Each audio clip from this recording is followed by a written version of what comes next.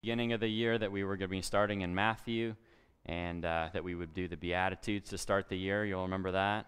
Some people remember that. That was good stuff, right? I love the Beatitudes. And then I had no idea what we were going to do over the summer, but I knew it was going to be a summer serve thing.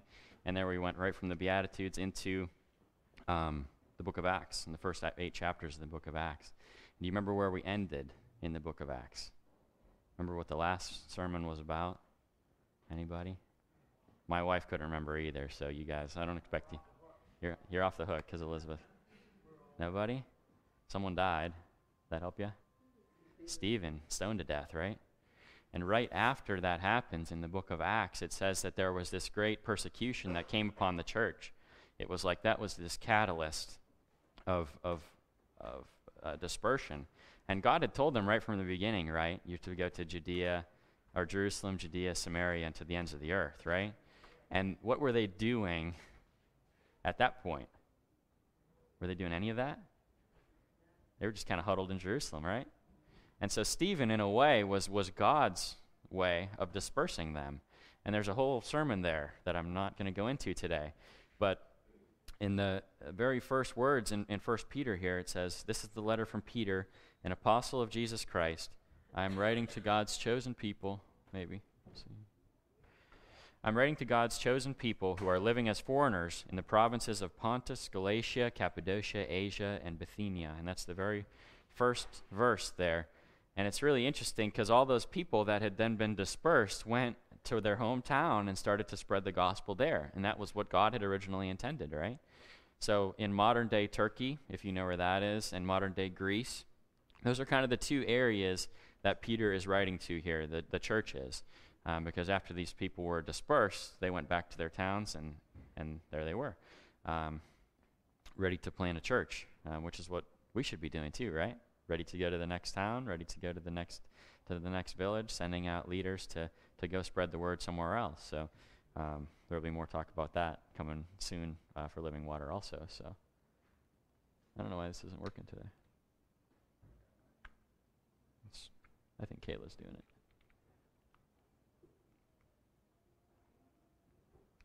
Yeah, that's good. You're good, Kayla. Just leave it right there.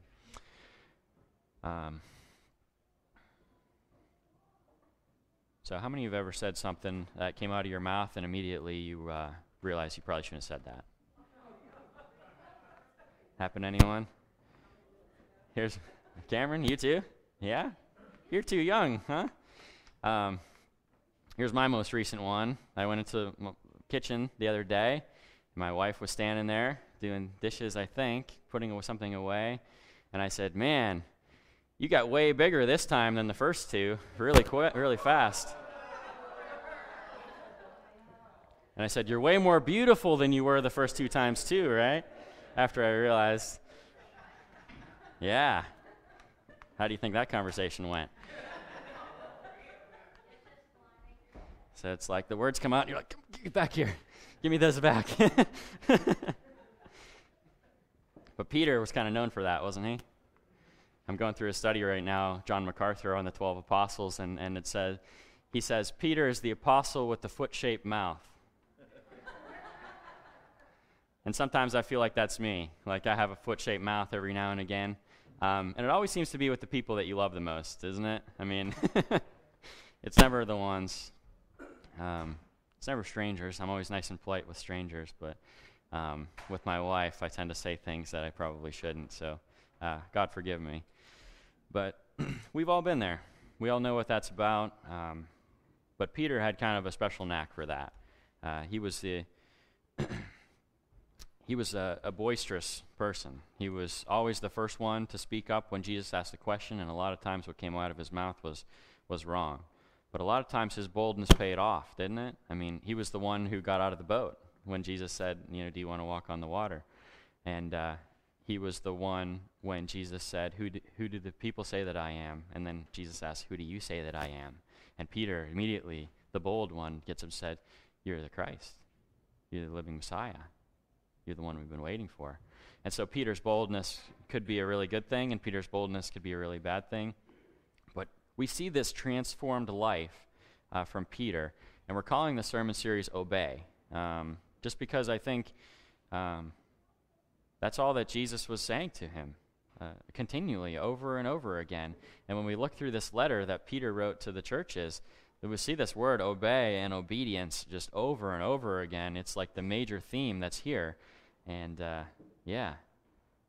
plus it was always more appropriate than calling it shut up and listen, because I think that's what Jesus wanted to say to Peter a lot of times too.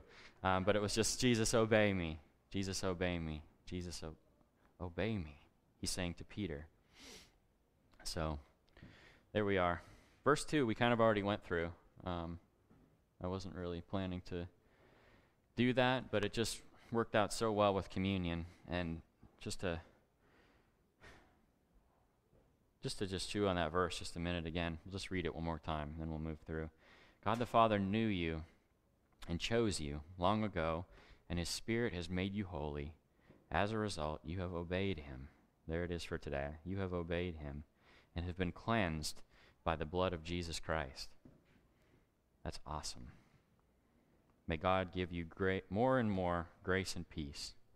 And you can go to the next one there. All praise to God the Father of our Lord Jesus Christ. That's a good way to start a verse, isn't it? All praise to God, the Father of our Lord Jesus Christ.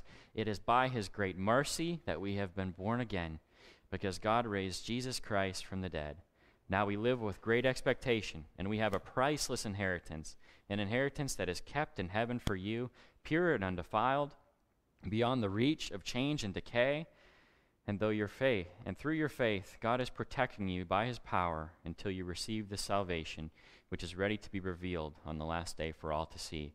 And Peter here is talking about kind of different stages of salvation. And there's this initial stage where, aren't you glad that just as soon as we're saved, there's this place in heaven that's reserved for us?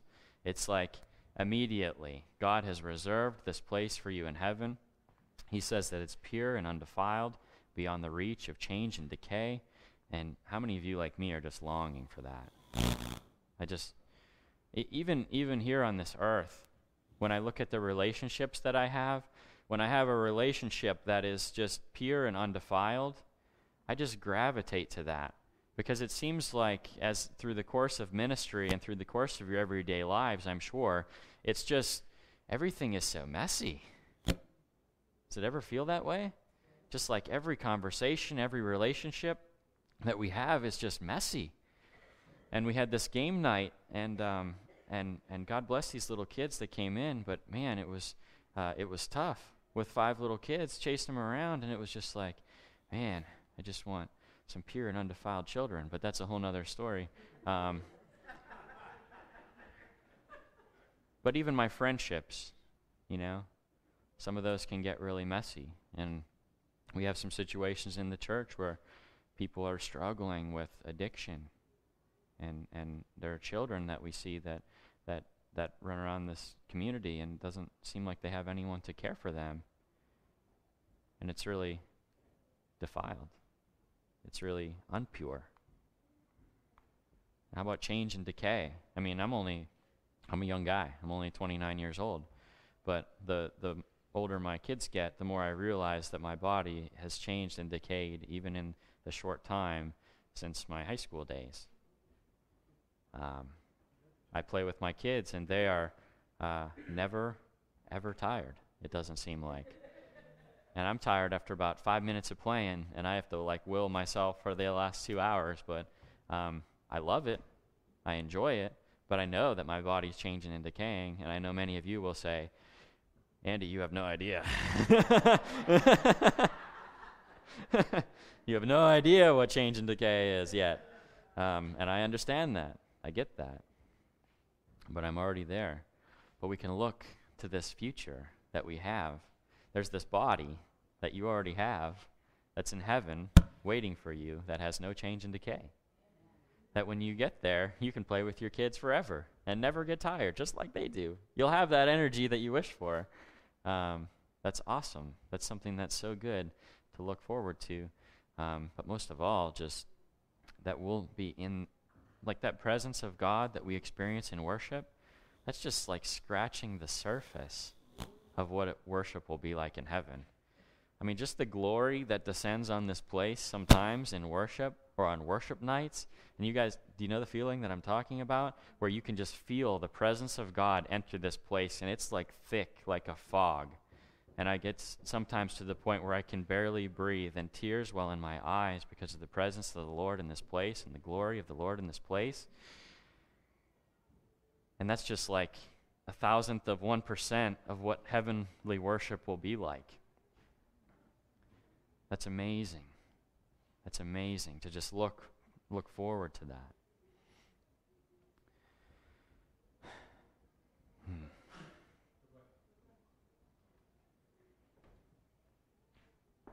Go to the next one, Kayla. There we go.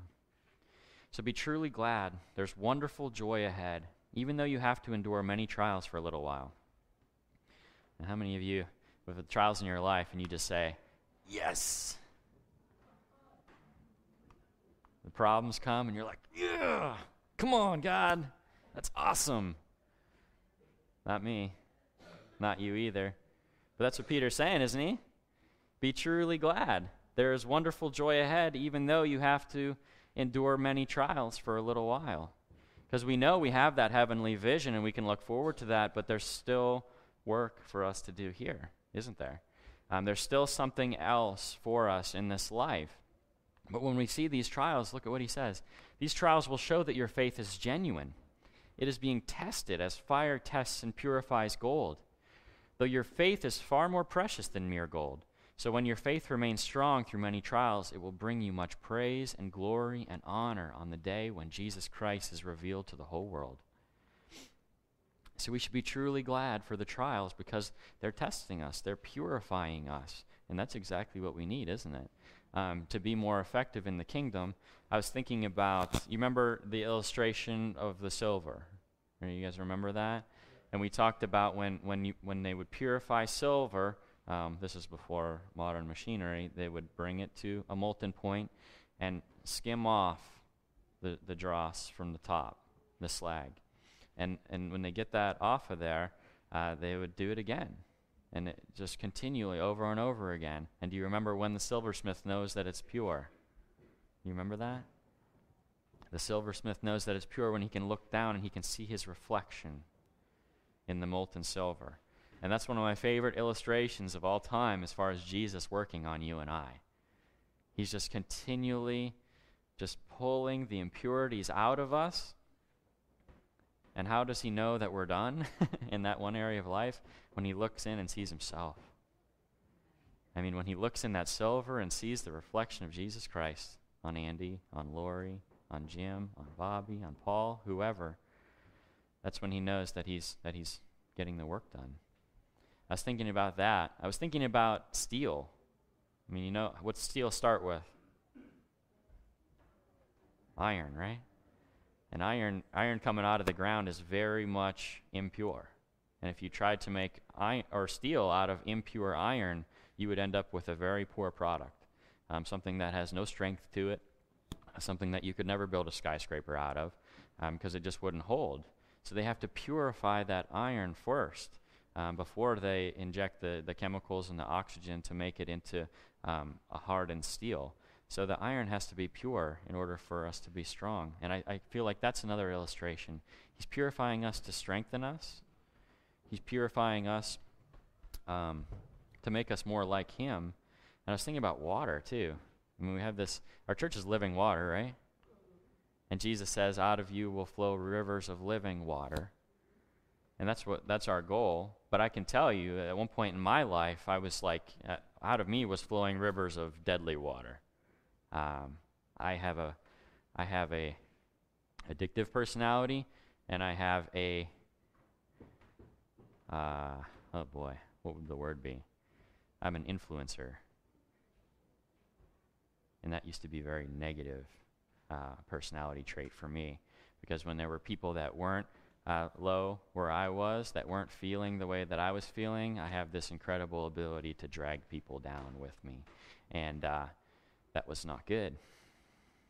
That was not good, and God forgive me for those days in my life where out of me was flowing deadly water. But I think God, through Jesus Christ, can purify that flow out of us too. And I hope that now that I'm a river of living water flowing out into this world, and I know that I'm not perfect, so God is always continuing to purify what's coming out of me. That's a picture of the Holy Spirit, by the way, the living water that comes out of us and does the work in the world. So it's getting rid of the flesh in me that's running out and just letting the Spirit be the only thing that comes out of me. So he purifies us to make us stronger.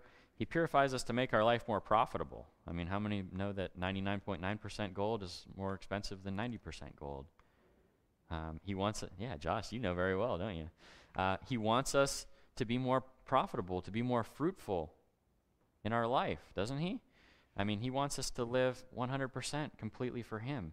So when we see the trials of life, it should make us happy because he's doing something in us. He's changing us. He's molding us for the work that he has for us to do.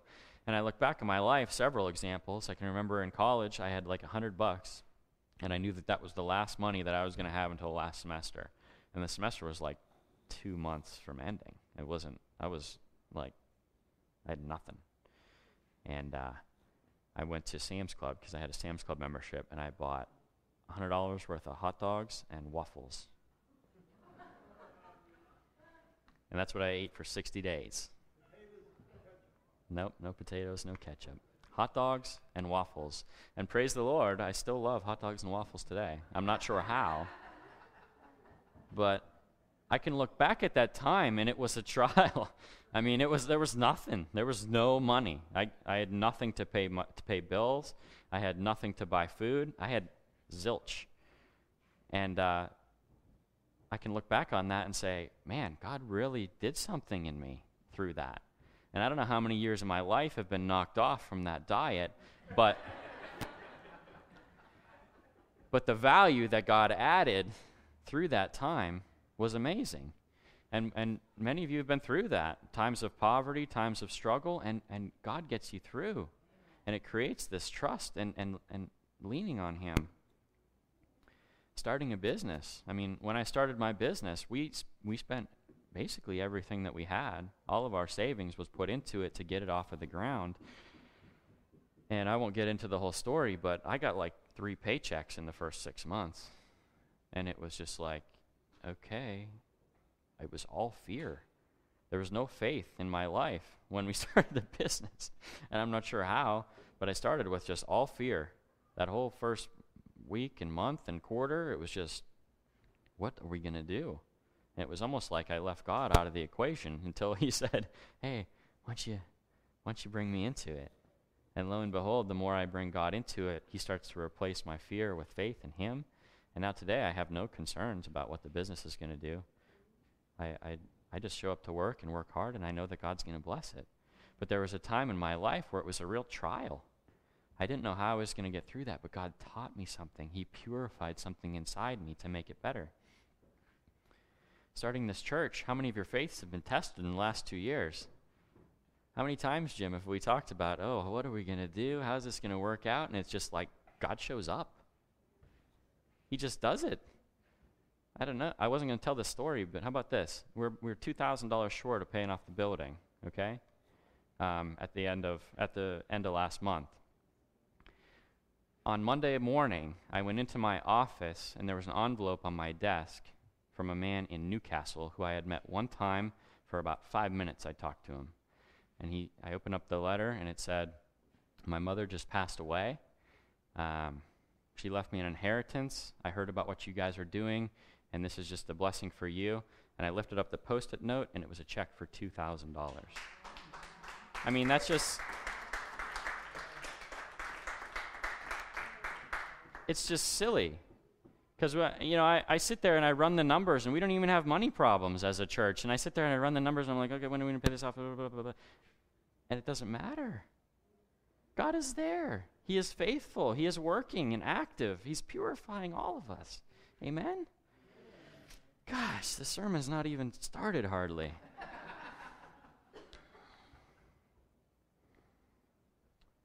I was giving this to Elizabeth last night. I was like, there's like 7 sermons here. I don't know where I'm going here, but I have so many other stories like that, you guys, and most of them are just not church appropriate, so I'm not going to go there.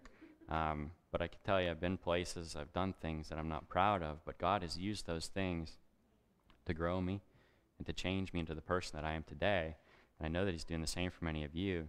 If you don't know him today, he's willing and able to work in your life the same way. It's not because I'm special. Trust me. It's not anything that I've done. It's what he's done. So let's look at this, verse 8. You love him even though you have never seen him. And though you do not see him now, you trust him, and you rejoice with a glorious, inexpressible joy. As soon as I read that, I immediately thought of Doubting Thomas. You guys know Doubting Thomas? How many don't know who Doubting Thomas is? You've heard that terminology before, I'm sure. You're such a Doubting Thomas. You ever heard that, Bobby? No? My wife hadn't either. I'm not sure. You've never heard that either? Wow. I guess we don't use that terminology anymore. Well, people would say that if you don't believe something in general, that you're just a Doubting Thomas. But this is where that phrase comes from, is John chapter 20. And Jesus had risen from the dead. Jesus had visited the apostles, 10 of the apostles, and Thomas, who was one of them, was not there. He was missing, off doing whatever. We don't really know what. But they get back, and the apostles say, Thomas, we've seen the Lord. And he says, I won't believe it unless I see the nail wounds in his hands and put my fingers into them and place my hand into the wound in his side. And Peter was there for this conversation. He was there when Thomas said that. And lo and behold, 8 days later, the disciples were together again, and this time Thomas was with them. The doors were locked, but suddenly, as before, Jesus was standing among them, and he said, Peace be with you. Then he said to Thomas, Put your finger here and look at my hands. Put your hand in the wound in my side, and don't be faithless any longer. Believe. And Thomas says, My Lord and my God. It's like he believes at that very moment, and he knows that Jesus is back, that Jesus has risen from the dead. And Jesus says this, You believe because you have seen me, but blessed are those who believe without seeing me. And that's an amazing statement, and I think that stuck with Peter. And I think that comes out in writing this letter when he says, You love him even though you have never seen him. He's referring back to Thomas there. And he's saying, how good is it that you love him, even though you have never seen him? Because it's crazy when you kind of think about it. When we talk to the world and we say, I'm in love with Jesus Christ, they kind of look at us like we have two heads, don't they? Anyone ever have like a celebrity crush in high school that they wouldn't mind sharing? Who is it? Farrah Fawcett, okay.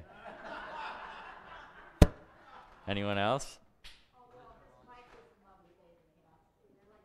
Okay, all right. Mine was 7th grade. I'm going to show my age here because you guys are going to be like, wow, you're really young. Britney Spears. Yeah. 13 years old, I was in love with Britney Spears. And now I can look back on that and be like, ugh. What was I thinking?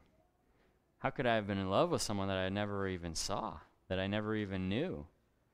How is that possible? And it's ridiculous, isn't it? I mean, we see these systems of like mail order brides. Like, oh, I'm in love with her. Well, you're in love with her because she's 30 years younger than you. But that's another point. But how can we love someone even though that we've never seen them before? Because that's what it sounds like to the world. It sounds like me as a 7th grader saying, oh, I love Britney Spears. And now I go out and say, I'm in love with Jesus Christ. And they look at me the same way, like, that's foolish. That's foolish. So how can we do that? It sounds kind of ridiculous. How could I be so infatuated with Jesus when I've never seen him? Is it crazy? Is it delusional? Is it? Just a little bit of faith there. It's not crazy. It's not delusional at all. You know why? Just a couple verses before. Jesus is here. Jesus is working in my life. It's crazy for me to be in love with Britney Spears because she's not involved in my realm of activity whatsoever. But I can go through story after story after story of the ways that Jesus Christ has come into my life and changed me. Through his Holy Spirit has brought me out of problem and trouble and trial. Solution that he's brought into my life over and over again. I can place all of those things for you and I can say, Jesus Christ, I'm in love with him because he's here, because he's real, because he's active, and here's how. It's not crazy because he's doing that. He's purifying me and testing me as one would purify gold, just like Peter said.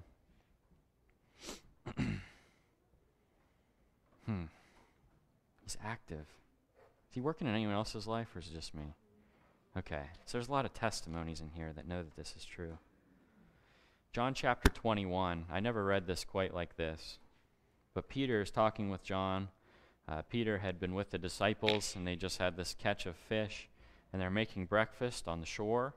And Jesus goes up to Peter, and he says, Simon, that was Peter's original name, Simon Peter, son of John, do you love me more than these? And he's saying, Peter, do you love me more than the other 10 disciples do? The other 10 apostles? You love me more than they do? And Peter says, yes, Lord, you know that I love you. Then feed my lambs, Jesus says. Jesus repeated the question, Simon, son of John, do you love me?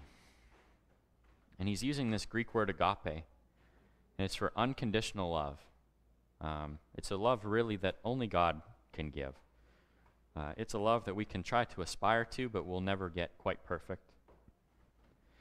And so, really, Peter is saying, or Jesus is saying, Peter, do you love me completely unconditionally with everything that you have? And Peter, I think, because he's just prone to say things before he's thought about them, says, yes, Lord, you know I love you. Then take care of my sheep, Jesus said. And then the last one, Jesus changes the word that he uses. And he says, Simon, son of John, do you love me? And this time he uses a Greek word, phileo. And it's a term for brotherly love, like a love that you would have for your best friend. It's a love that I have for many of you. It's this brotherly, sisterly, sibling love. It's still strong. It's still really good. And Jesus is basically asking him, Peter, do you even love me as your brother? And Peter starts to break down. Because I think when I look at this scripture, I never quite read it this way, but I think he just kind of said, yes, Lord, like jumping out. Like, yes, God, I love you with everything that I have. And we know that we're not like that. I know that there's some days when I'm going through some things and I don't think about God first. And my love for him fades to the background and the problem rises to the surface. And I focus on it for a little while. And I'm just not perfect yet. And I know that you're not either. I know that you know what I'm talking about. But he finally says, Jesus says, Simon, son of John, do you even love me like a brother? And Peter was hurt. Peter was hurt that Jesus asked the question a third time. And he said, Lord, you know everything. You know that I love you. Jesus says, then feed my sheep. Then feed my sheep. There's three different questions. Peter, do you love me more than the rest of these do? Do you love me unconditionally? Do you even love me as a brother? And after each time, he says, feed my lambs, take care of my sheep, feed my sheep. And I think that's a picture of the church today. And it's not just a commission to pastors, okay? This is a commission to all of you. Peter was a leader in the church, but feed my lambs is feed the young ones. Not just children being raised up in the Lord, but new believers. Because new believers need someone to come alongside them and pray with them and raise them up and study with them and all of those different things. So feed my lambs. Take care of my sheep. Are we taking care of each other in the church? when a problem arises, I mean, this is why we don't have dinners just to fill the calendar. We don't have garage sales just because they're really fun. And sometimes they are. But we do that stuff when there's a problem or a need that arises in the church or the community, and we say, hey, we're going to step up and do something, even if it's just little. We're going to step up, we're going to have a garage sale and give the money to that cause or whatever it might be. And when one of you is having a problem and you call me crying, asking for prayer, I'm there. I'm praying for you. And I hope you're doing that with each other too. In fact, I know that many of you are, because I'm sometimes difficult to get a hold of. And I'm sorry for that. But finally he says, then feed my sheep. Are we giving the word to each other? Are we preaching into each other's lives? Are we holding each other accountable to a higher standard that God calls us to? Are we doing that? Would you be able to get Kim? We're almost ready. So sorry, back to verse 8. You love him even though you've never seen him. Though you do not see him now, you trust him and rejoice with a glorious, inexpressible joy. So I want to ask you, do you love him? If that's you walking with Jesus on the beach, and he says, Jim, do you love me? Do you love me unconditionally? Do you even love me as a friend? I don't know where you're at in your life or your walk with God, but that's where he wants you to be. He wants you to be obedient in everything, loving him and looking to him first in everything. And I know that you're never going to be perfect, but he honors us even when we're not. Even when our heart is right, but our actions aren't quite there. Even when I say things to my wife that I should never be said. Jesus is there even in that, with forgiveness and repentance in my life. So do you love him? Do you trust him, even though you've never seen him? When those problems arise, is the first question that you ask, oh God, help me? Is it, oh God, I know you're going to take care of me? Or are you saying, oh God, what am I going to do to get out of this? In a flippant manner. Where are you at? And finally, even though you've never seen him, can you rejoice in him with a glorious, inexpressible joy? How beautiful is that? Glorious, inexpressible joy. And I think primarily we see that through worship, but we should walk with that joy that we carry in worship. That should leave with us when we leave that place. That shouldn't stay inside Living Water Church. But are you quick to fly off the handle? Are you quick to get angry? Or does that joy squelch that flesh that wants to rise up? Does that joy take precedence in the things in your life? I know this is kind of a challenging message. So I really don't want it to end on a downer, but how many of you need some work in some of those areas? Yeah? I'd like everyone that wants prayer for these things to come up. Go to verse 9 here. Come on up. The reward for trusting him will be the salvation of your souls. This is an awesome promise. When we look at this is pretty incredible. All of these things that we have written here. Oh, wow. I'll just stay up here. I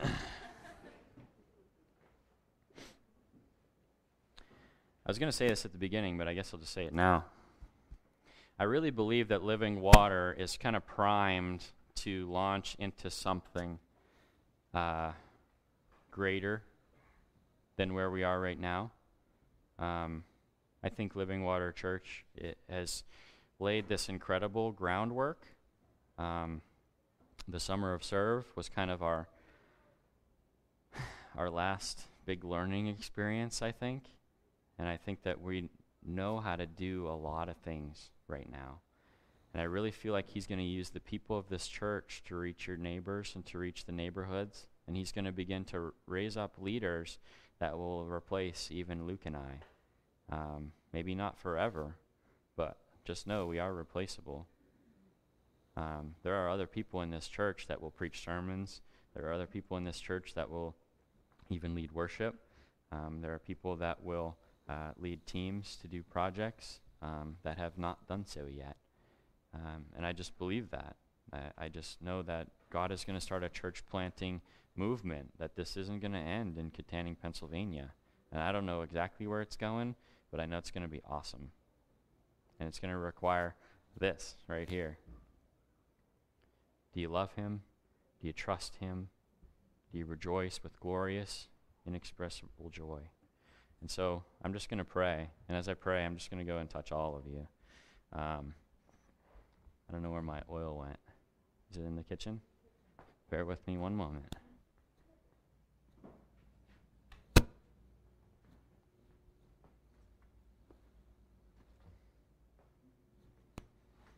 Someone may have to help me. Thank you.